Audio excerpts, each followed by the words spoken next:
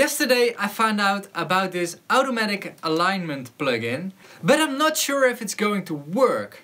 And I will explain my concerns and test out the plugin today.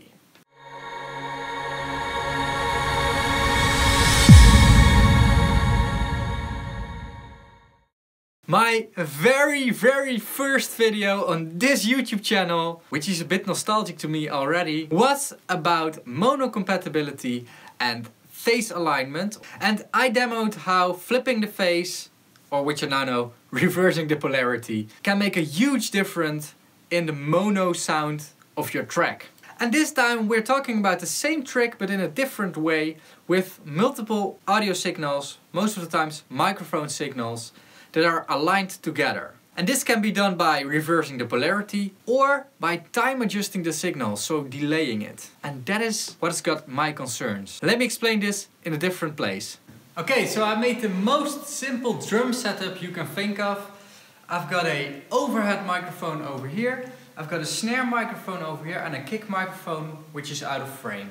Well, first let's look at the overhead and the snare. What I need to do, the sound arrives first at the snare microphone and a little bit later in the overhead microphone, because sound travels with 340 meters per second. So this distance is about a meter. So you can calculate how much delay there is between the sound in the direct microphone and in the overhead microphone. This isn't rocket science. And if I want to time align these both microphones, I need to delay the direct microphone, because I cannot put this one to a future setting, like having a playback sound that it haven't.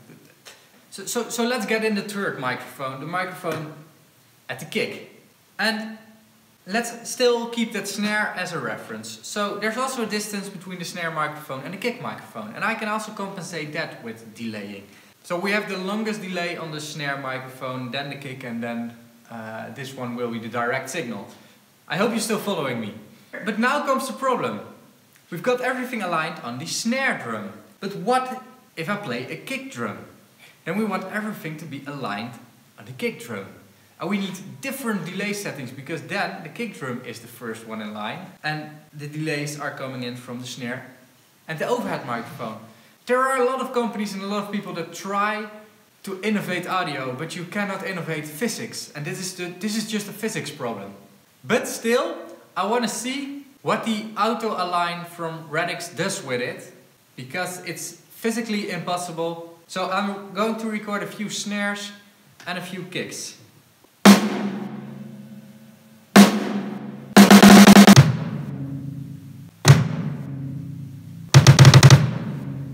Okay, so I've got the recordings over here. I gained up the kick a bit so we can see what we're on about. So I played the snare over here, and you can see that the initial impact comes in on the snare microphone. Then a bit later it comes in on the kick microphone. And still a bit later from that, it gets in at the overhead microphone. So exactly as expected, and that's because of the nature of sound.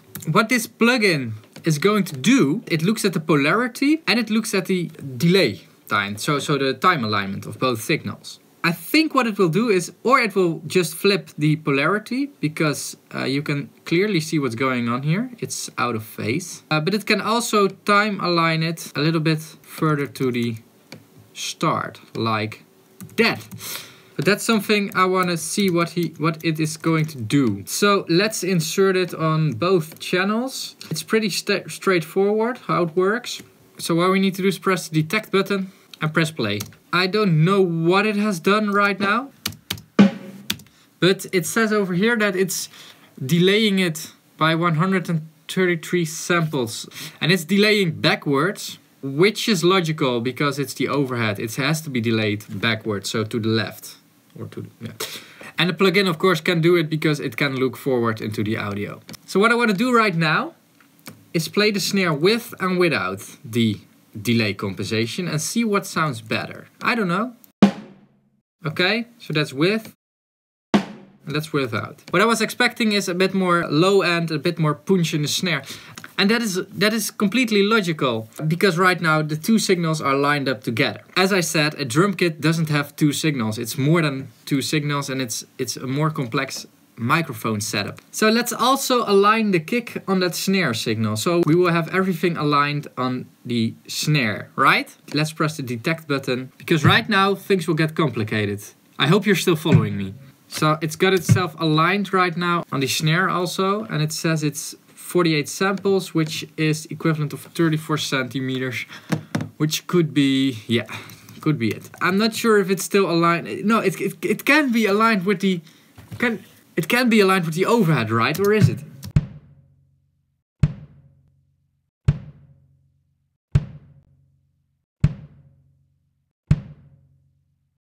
And now it's thinner. So, and now you can hear, I hope you can hear it through the YouTube compression, otherwise get some good headphones or big speakers and listen to the low end. Without and with. It sounds thinner. And that's logical. And that's because the overhead, which now is aligned to the snare, isn't aligned anymore to the kick. And the kick is also aligned to the snare. So it's one big mess, one big phase mess right now. And that's the danger of these type of plugins. You know, when recording drums, take some time to place the microphones and listen to what colors nicely together. Because the phase correlation between all those microphones is what makes the drums sound so amazing.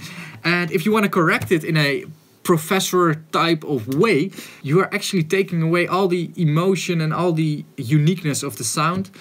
And even the fatness. So that's the danger of these type of plugins. And I know what these plugins are for. Let's say, for instance, a guitar amplifier. This is a memory stick which failed in my MacBook. This is another one. But right now, this is a guitar amplifier. And we've got a microphone directly on the guitar amplifier. And we got another microphone a bit farther away, like that. So I hope so both tips of the pens are microphones. And then we also got a time alignment problem between these two microphones. And for that, such a plugin could be handy. But let's be honest, it's sold for $149, which is a bit expensive for something you can also do by hand and something we all want to do by hand. Because me personally, there can go so much wrong with such a detection that I'm still going to check it. You know, I'm going to listen to it and check if it did it all right. I think that will take more time than just looking at it and adjusting the waveforms and testing it a few times to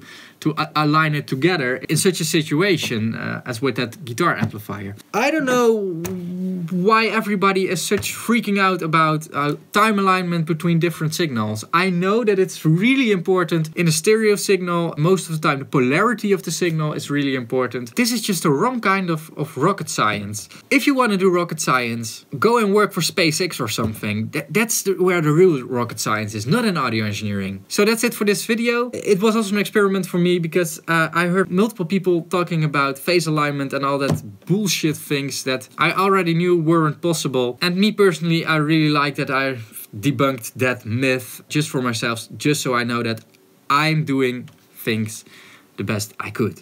If you like this video and want to see more of these videos, consider supporting me by becoming a patron. You can do this on a special website called patreon.com. I've got it linked over here. And if you want to see more of me, I've got also some more videos of me over here. So check them out. I want to thank you for your time and watching this video. I hope you enjoyed it, and bye bye.